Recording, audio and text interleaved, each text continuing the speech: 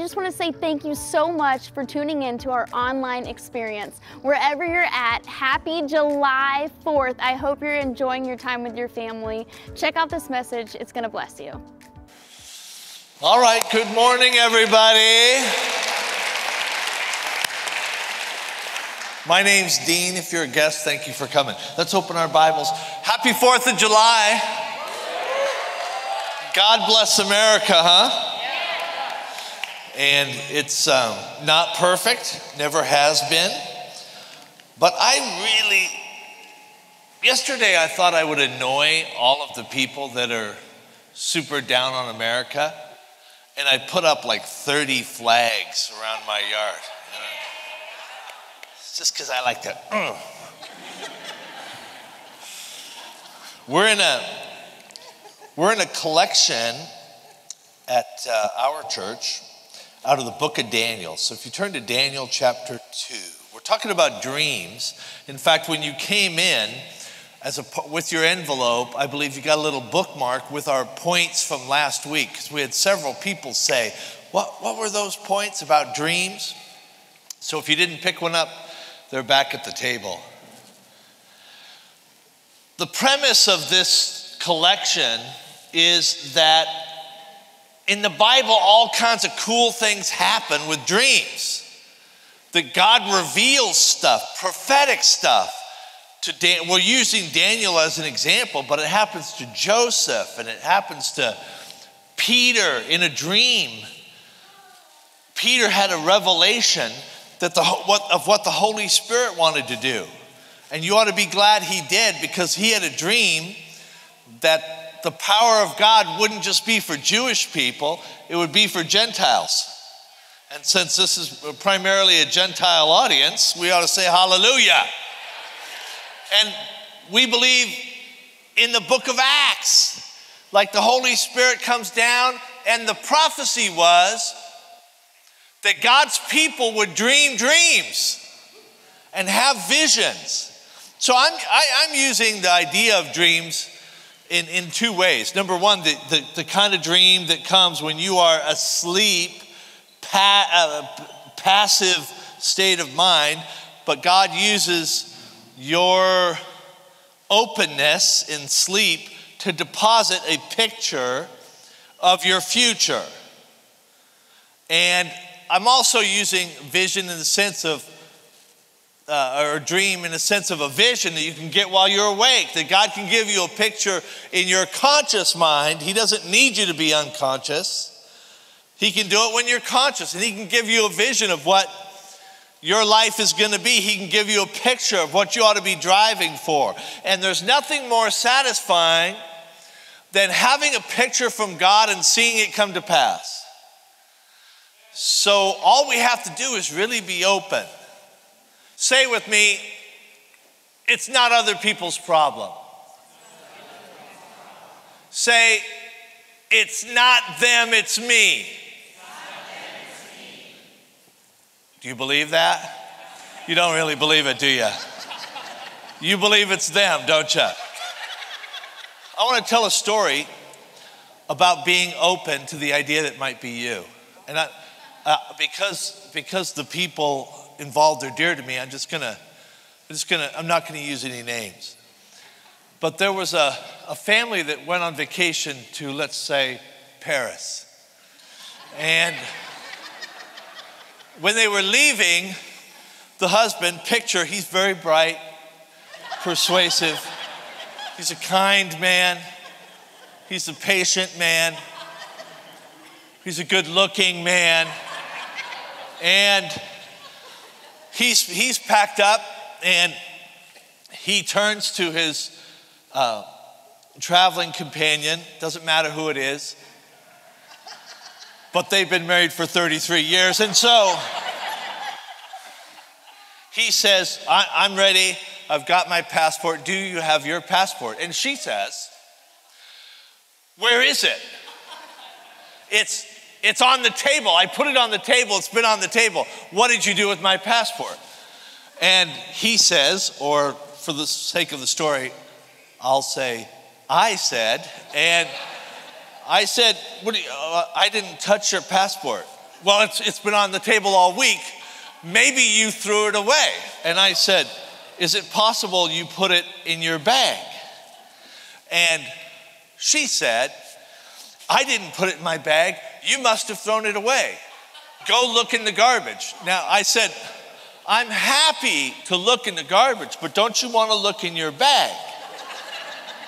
And she said, I know I didn't put it in my bag, and you don't know if you threw it away, so you go look through the garbage. So I walk out there and I go through a Parisian garbage can, just like I've gone through Tacoma garbage cans, and there's no passport in there. So I come back in and say, no passport in the garbage. Would you like to look through your bag? And she says, look under the couch, look under the bed. And I said, look in your bag. She says, it's not in my bag, and I'll prove it. She unzips it, and she flips it open, and there's her passport. Hallelujah!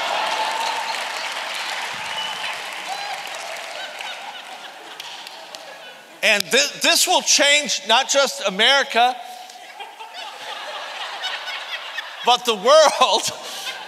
If you learn this lesson today, your husband is right. That's what you need to know.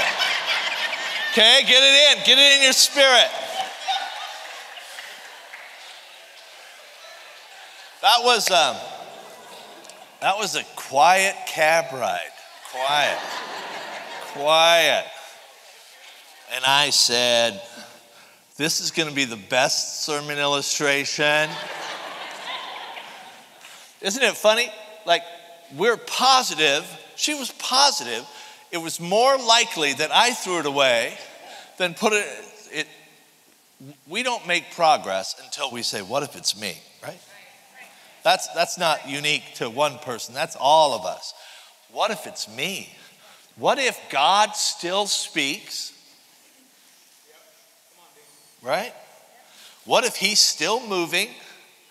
What if he's still giving revelation? And the problem isn't him, it's that I'm too busy, too stubborn, I'm not teachable enough. And he wants to, what if God wants to give me a dream? What if God isn't being mean? What if he's not being a jerk? What if he's not punishing me? What if he is open and powerful and loving and he's anxious to give me good things, but I'm not looking for it, listening to it? Is that possible? Yeah. One night, it says, during the second year of his reign, a man named Nebuchadnezzar he's the king of the world. There are some parts of the world that aren't under his domain, but the Persian Empire is the most powerful empire on earth. He's a young man, and he's only in, like the 16th month, 17th month, 18th month of being king. That's not so long that you have consolidated power. But it's long enough that you've made a few mistakes and you've learned some things.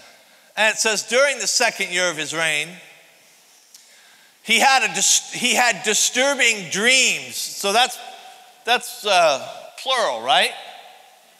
It keeps happening. Here's something to know about dreams. Sometimes a dream gives you a passion for the future, but a lot of times a dream will unsettle you in the present. Why is it that God, we have this contemporary notion that God's always trying to get you to be peaceful. He's actually trying to get you moving so that he can get you to holiness so that you can be peaceful for real. But he's not trying to make you peaceful first. Peace is an outcome of obedience. Peace is an outcome of the power of God flowing through you. And this cat is not at peace. And the more God gives him a dream, the more unsettled he becomes. So he calls his magicians, enchanters, sorcerers, astrologers. We'll all insert our own stuff here. So he calls his horoscope, all the stuff. What do we do, right? He calls his best friend. He calls all. And he demanded, check this out, that they tell him what he had dreamed. This is a twist. He didn't ask them what the dream meant. He asked them what the dream was. And we don't exactly know why just yet. As they stood before the king, he said, I've had a dream that deeply troubles me, and I must know what it means. And when the astrologers answered the king in Aramaic, a lot of people wonder why half of the book of Daniel is written in Aramaic and half is in Hebrew.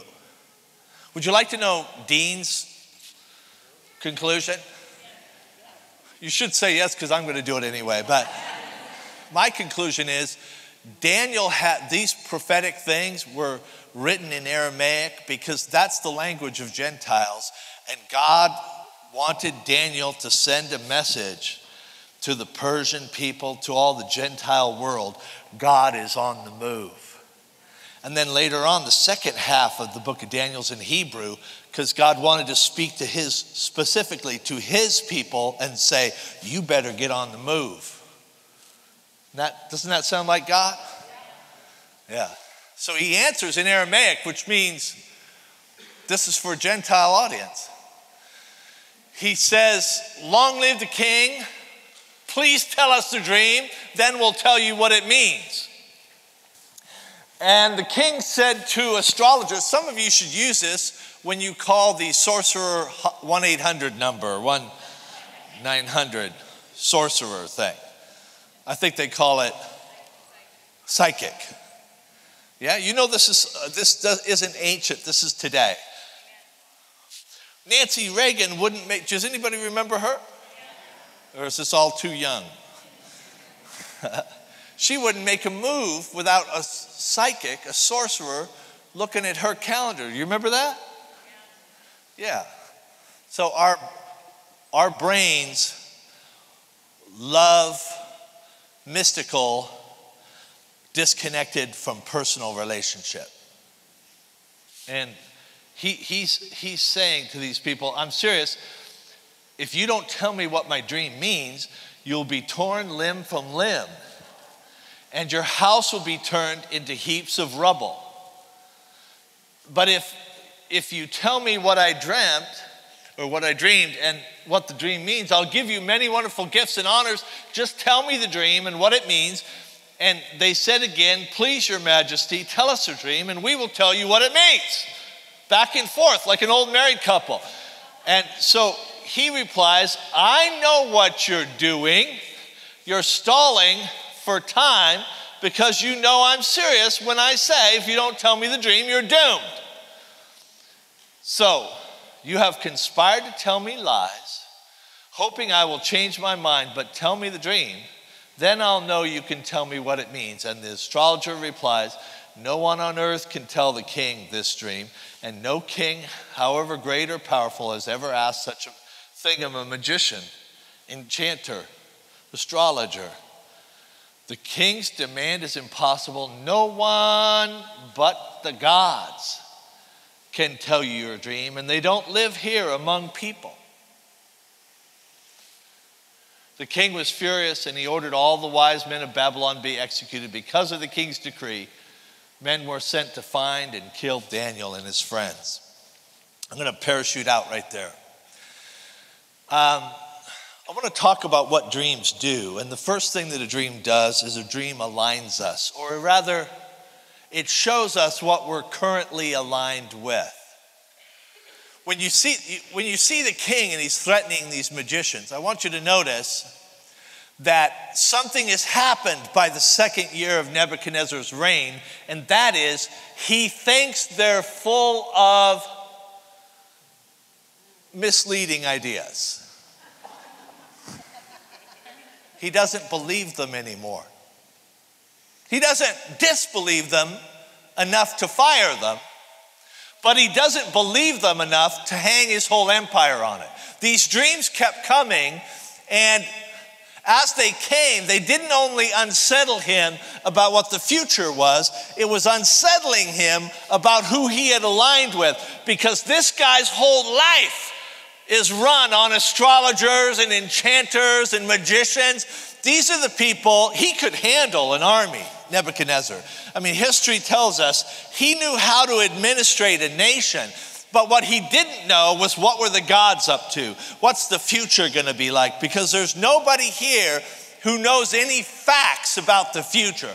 We have faith about the future, we have fear about the future, but we don't have facts, right? So the question is, how have I aligned myself?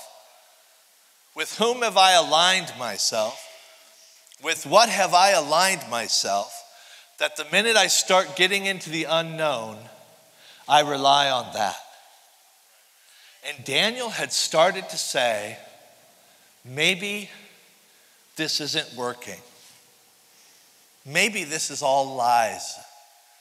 Maybe my whole destiny is hanging by a thread because I'm trusting these people. And so he devises this idea. He had the dream apparently multiple times, and he wants to know what it means, but he wants to know, even more importantly, can I trust the sources that I've aligned myself with? Hey, Jesus person, you can have been baptized and you're still in alignment with secular, godless ideas. Because some of you, you're taking your cues from a political party. Some of you are taking your cues, you take more cues from your horoscope than you do from your Bible. No?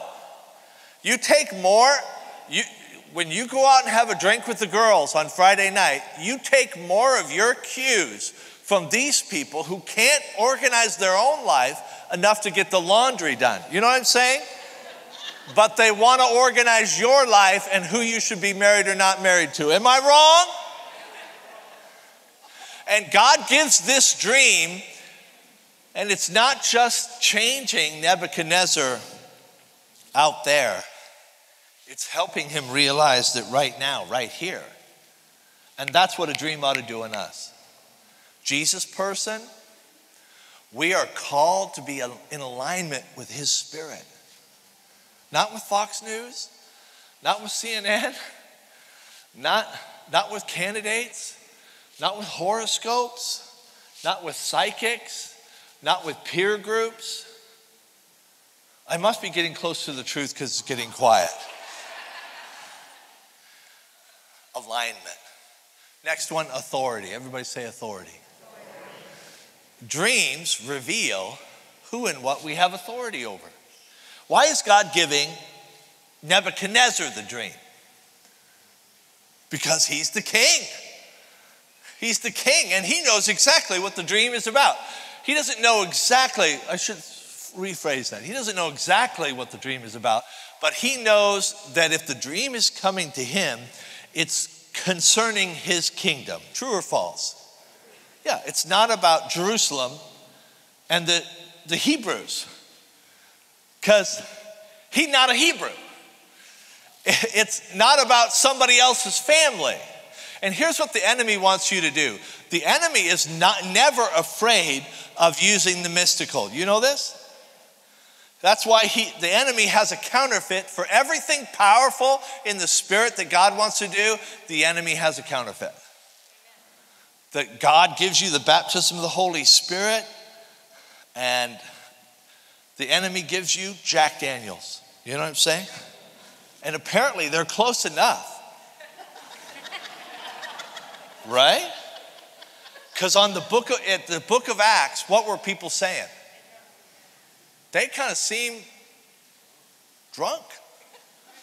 So God gives people ecstatic, overwhelming, uninhibited pouring out of his power. True or false? Yeah, and you have to wait on the Lord to receive it. Jack Daniels will give you uninhibited, and you don't even have to wait. You just slug that thing back. This dream is teaching that God is giving us dreams for what we have authority for. What do we have authority for? Our schedule. Let's just start right here. Dean has authority for Dean. True or false? And Dean also has authority for his little family. True or false? Yeah. I used to pray like, God, I wish I could prophesy over my kids. Or I was waiting for God to give me an authority he had already given me. I never pray for the authority to pray over my children. God gave me the authority when he made them my children. I pray for authority to speak over your children because they ain't mine. But the Christian world has turned off dreams. This is my conviction. Because we've seen it abused in the area of authority. You'll see people go, God gave me a dream about that you're supposed to start a business and just like I hit mute. God doesn't give you a dream about things that I have authority over. So don't power up on me. One time I had this guy sent me a letter. God gave me a dream that there's something wrong, ungodly on your laptop. And he told me by the power of the Holy Spirit that you were supposed to submit your laptop to these people. And I typed back and I said, did God tell you I don't have a laptop? Yeah. I'm just saying. I'm doing it all on my phone. I didn't own one then, I don't own one now. Crazy how God could give her an insight about a machine I hadn't even bought yet.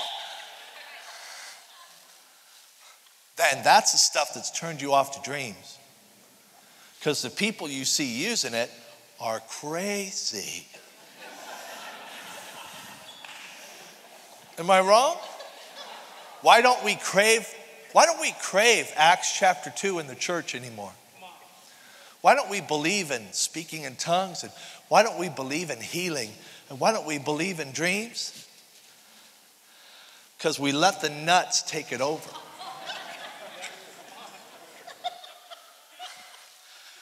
Am I wrong, sister? Yeah. Here's what I'm asking God in this series, is that sane, godly people like me and you would get a hunger for the supernatural. And we wouldn't just wait for the crazy people to be talking, but we would use our mind and open our spirit. Number 3, dreams reveal who and what we have access to. Now check this out. Nebuchadnezzar pulls Daniel in because why? Daniel's role is for counsel. God will pull people into your story, and God will pull you into other people's story, but not to have authority over them, but to come under them and encourage them. Nebuchadnezzar is saying to these men and women, help me, but I want to be able to trust your help. God is stirring him in a dream. And so he says, if I can't trust where your power comes from, I can't trust your answer. So now he's pushing his circle. Do you really know God? Sometimes when God gives us a dream, it pushes our kids. Do they really know God? Right? It pushes your spouse. How deep do we really know Jesus? When one woman gets a great dream from God, everybody in her circle will either step up or step out. When one man really gets a word from God, really gets excited about being a great man, then everybody around you, you're going to find, will either step up or step out. Are you ready for that? I think that, again, I'm just giving you reasons why people step out and why people don't really want. Do we really want God to move here today? Or we just want to wave flags and say, pass the mustard? What if Abundant Life? What if our church? What if our Catholic brothers and sisters? What if our Kojic brothers and sisters? What if our Episcopalian brothers and sisters? What if our Baptist brothers and sisters? What if we really said, God, in this place, your kingdom come, your will be done on earth. Yeah. Wouldn't that be great?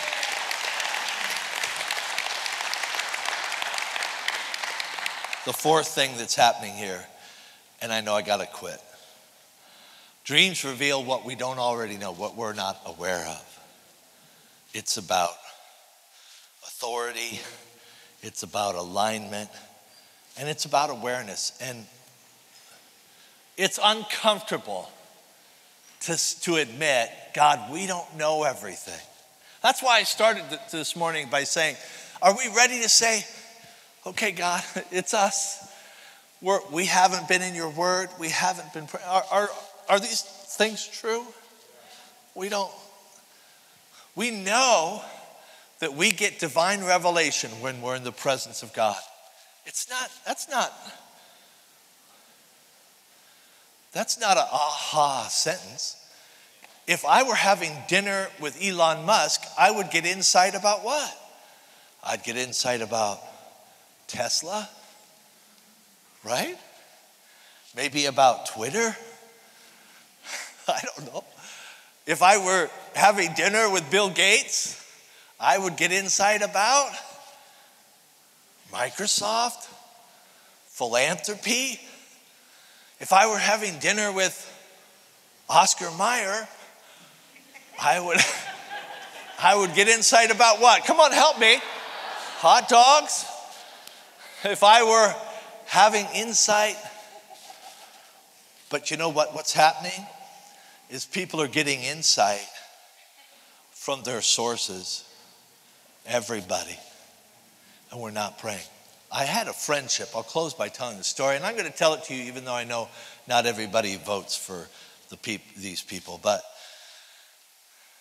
I became friendly with the chaplain of the Senate some years ago. His name is Barry Black, and Barry is a fabulous dude. He grew up a Seventh-day Adventist, got baptized in the Holy Spirit,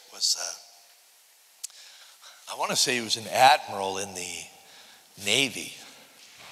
And the Senate needed a new chaplain. The chaplain of the Senate had retired. And they asked Barry Black. And as a chaplain of the Senate, what you do is you meet and pray and do pastoral care for the senators of the United States. Now, some of you think, that guy should be fired, right? Because you think he's not. But these are human beings, right? Amen. So a senator came to him. Well, I was sitting in his office when he told me this story. I had just visited another senator who was running for president. And I was sitting in Barry's office. And as I remember the story, I said to him, hey, I just met with Senator so-and-so. Do you think that person will be the president? And he said, no, I don't. And I said, really? And he said, yeah. I said, why, if you don't mind my asking? He said, well, there's this one senator that I pray with, and for the last 6 months, he's been having dreams. And he keeps coming to me and saying, I keep having this dream and I don't know what it means. And he's troubled by it because he never had dreams like this before. And I told him, we're going to pray and we're going to believe that God will reveal to you what this dream means. And he said, we were praying together, and he came back another time and said, I believe that this dream means that I'm supposed to do whatever. He had not declared for the presidency, had not whatever. And he said, this guy, and he repeated his name, and I had never heard his name before. He said, I believe God in a dream has revealed this guy that he's going to be the president. And that guy's name was Barack Obama. I'm telling you, you like it, vote him, don't vote for him. I don't care. What I'm saying is, God speaks to kings in dreams. And he speaks to housewives in dreams.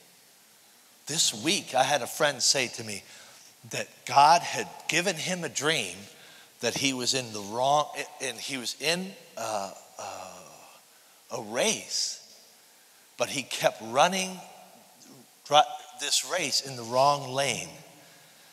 And he had this dream, and several days later, his pastor came to him and said, you're in the wrong lane. Do you believe that? That guy lives here. He's here today. God speaks to elevate people. He speaks to direct people, and he can speak to us. America is a dream.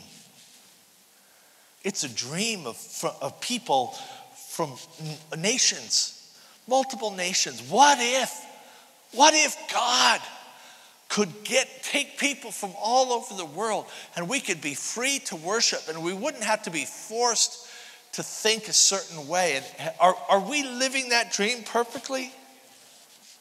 But it is a dream.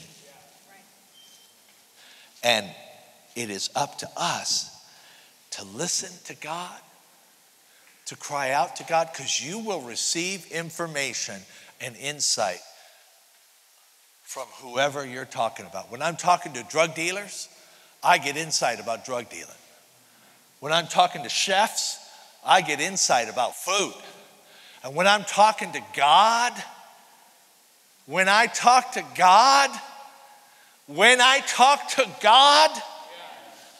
I get insight about the universe.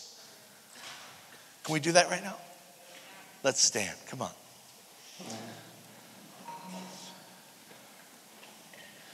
If you need insight right now about something, if you're open to a breakthrough, open to a dream, I'm believing this collection of talks will get us, we're going to reclaim the supernatural from the Looney Tunes. We're going to reclaim the supernatural because we're not going to be passive. We're not just going to talk to God about, I hope I have an extra $20 to pay the gas. No. God's not just a provider. He is powerful. He can whisper to somebody you don't even know that they're going to be president and they're president. He can whisper to somebody that you haven't even met yet that they're supposed to give you and partner with you for a financial breakthrough. Can he do that? Some of you are in a relationship hiatus and loneliness is kind of defining it. Can God not whisper to somebody something about you? Yes, he can. So if you have a need right now, whatever that need is, you just raise your hand all over this place. And I'm going to ask Melanie to come. She's going to close in prayer over all of these hands, all over this place. Get it up, get it up, get up. You get what you asked for. You know that, right? The brother of Jesus, his name is James. He said this great truth. You have not because you ask not. You have not because you ask not. And when you do ask, he says, you do it for selfish reasons. So if we can right now, hands up, say we're going to ask, and we're going to ask just that God flow through us. We all have our selfish reasons. I don't expect you to lay those down, but maybe we could, next to your reasons, just say, God, I'm open to another reason, another idea. Come on, let's pray. Mel, pray for these folks. God, we're ready. You see us, our hands raised, our spirits ready to receive from you a new idea, new dream. God, would you reveal yourself to us in a fresh way? Know that it's an answer for this season, for this day. Would not one single person walk out of here that's raised their hand and not receive an answer from you? God, we are trusting you. We are believing in you. We believe what you say is true. We thank you that you give us eyes to see and ears to hear from you. God, we trust you. We trust you with the outcome. We will be faithful in our part, and we will trust you to do what only you can do. Holy Spirit, whisper to us, give us ideas, give us insight. We are trusting you for this season, and we thank you for it. And everyone said, amen, amen, amen. Thank you so much for watching this message. We hope you enjoyed it and it encouraged you this week. If you would like to give to our church, you can text to 77977 at OURChurch. Also, you can give online at pushpay.com. We'd love to connect with you. If you'd like to connect with us, make sure you head over to ourchurch.us, and we'll see you next week.